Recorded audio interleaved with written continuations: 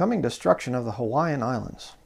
You say, really? I'm going to read to you from the King James Bible today. I'm going to show you that this is actually a prophetic event that's going to be happening in the future. With all the stuff that's going on down there, this volcanic eruption and all the fissures and all this stuff, and the sulfur dioxide coming out and everything else, is it going to get better or worse? Well, if the Bible's right, it's going to get a lot worse. Let me read to you here. Revelation chapter 16, verse 17 through 21. And the seventh angel poured out his vial into the air, and there came a great voice out of the temple of heaven from the throne, saying, It is done. And there were voices and thunders and lightnings, and there was a great earthquake, such as was not since men were upon the earth, so mighty an earthquake and so great. You know, I've seen a lot of geologists, and they're saying that there could be a massive mega earthquake coming at some point in time in the future. I mean, each time you have earthquakes, it's shaking things up in the different, plates and whatever else there that they're saying. Things are getting worse and worse. They got over in Africa, they got these huge big cracks forming, and I mean, it's the possibility of a mega earthquake is not out of the realm of science.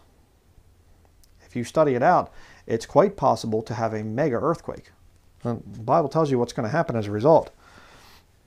Verse 19, And the great city was divided into 3 parts, and the cities of the nations fell, and great Babylon came in remembrance before God, to give unto her the cup of the wine of the fierceness of his wrath. You can read about that great Babylon there in chapter 17 and 18. If you study it out, it's the Roman Catholic Church. But look at verse 20. And every island fled away, and the mountains were not found. And there fell upon men a great hail out of heaven, every stone about the weight of a talent. And men blasphemed God because of the plague of the hail, for the plague thereof was exceeding great. So it's followed by hail. I mean, it's a very bad time that's coming in the future. But notice verse 20. Every island fled away. What's the future of the Hawaiian Islands? Well, in this time period that's coming, when the book of Revelation is being fulfilled completely, they're going to flee away. They're not going to be, it says about the mountains, they're not going to be found. I believe the oceans are going to come up, in other words. And it's, possibly could be some massive eruption or whatever, with this big earthquake, and they could just down into the ocean. They're going to flee away. A lot of people out there, they laugh at this book. They mock this book. And they say, oh, it's just fairy tales and whatever else. And yet, as time goes by, we're seeing more and more things pointing towards the fulfillment of this. Earth changes. They say about pole shifts and all kinds of climate change and all the other stuff. There's going to be some real bad stuff in the future. And some of the scientists out there are starting to figure out some of this stuff and starting to look at models for the future. And they're going, things don't look very good right now. And it's ironic that science is just starting to catch up with what the Bible said is going to happen in the future.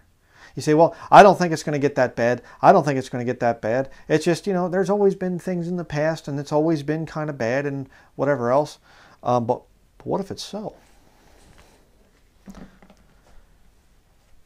And there's a whole lot more I could say on this subject, but I'm just trying to keep this thing short, just as a little bit of a warning. If you're on an island, the Bible says, here in Revelation chapter 16, verse 20, every island is going to flee away. There's one chance to get out of this time period that's coming.